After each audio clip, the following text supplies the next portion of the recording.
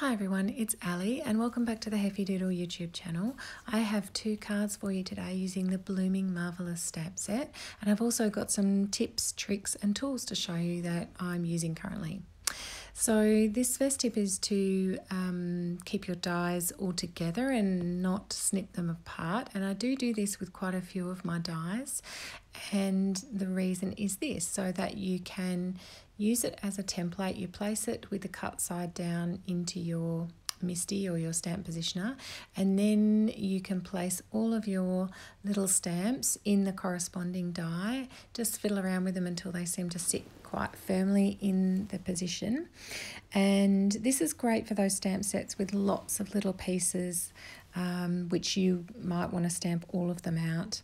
And so position all of your stamps in there, shut the door of the MISTI and pick all of your stamps up like you would normally, and then you can remove the die like so, and then all of your stamps are in the correct position for just laying that die over the top of them when they're stamped and running it through your die cutting machine and die cutting them all at once. So I'm using Wilted Violet first, and I stamped out quite a few different colours in these flowers. I did a Victorian Velvet, I did some worn lipstick, sponge sugar, I did some hickory smoke, and I did peeled paint for the leaf section. So I didn't stamp the flowers in the peeled paint, and I just did a couple of those leaf images with the peeled paint, a couple of sets of those. And then I just laid my die over the top like so, and it fits really quite nicely, and then you can just cut them all out in the one pass. So I learnt that from YouTube. I can't remember who it was in particular. I think quite a few crafters use this technique. And then I went ahead and stamped the middle of the flowers with the stamps from that stamp set, and I then layered a couple of them on top of each other as well. Then I went through and picked out the colours that look good together, and the first card I made using the hickory smoke, the worn lipstick and the peeled paint leaves. And that also made a second card with the leftover flowers as well. So it's a really good way to be quite efficient with your card making. So I've laid them out on a background piece, and I just wanted to keep them all in the right place. So I used some of my Glad Press and Seal, which I do use quite a bit, and it's really great stuff if you can get your hands on it for doing exactly this, which is just keeping everything in the right place and then sticking it all on together at the end. This is something else that I've just recently got, but I'm using it so much, my Wendy Vecchi Make Art Station. That's the flexible ruler that you get with the station, and it comes with 4 magnets as well, really strong magnets.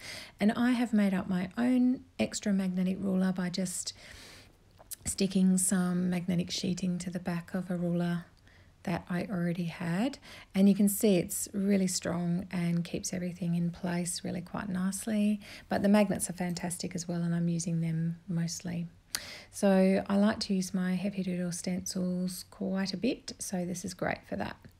These are some makeup brushes from my local Aussie Kmart, and I'm finding them fabulous, and this is the Tailored Expressions. I've also got those brushes too, and I'm just showing you the comparison in size to the other makeup brushes.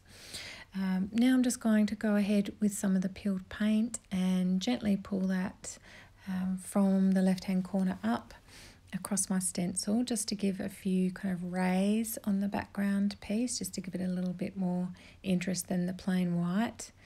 And I just made it really quite light. I didn't want it to be too obvious. And then once I was happy with that, I just placed my pieces, my flower pieces, back on. I put some glue on the back of them, and because they're all stuck on my Glad Press and Seal, I can then just flip it over and press it down and adhere them all to the front of that piece.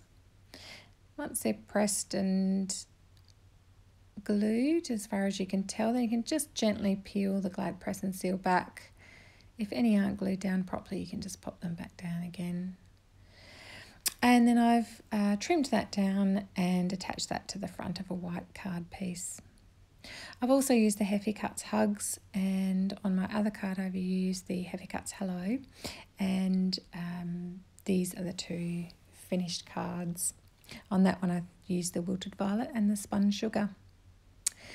So thanks for watching. I hope you found all that really handy and some useful tips if you didn't know them already. There's some more videos at the end of this one that you may find interesting.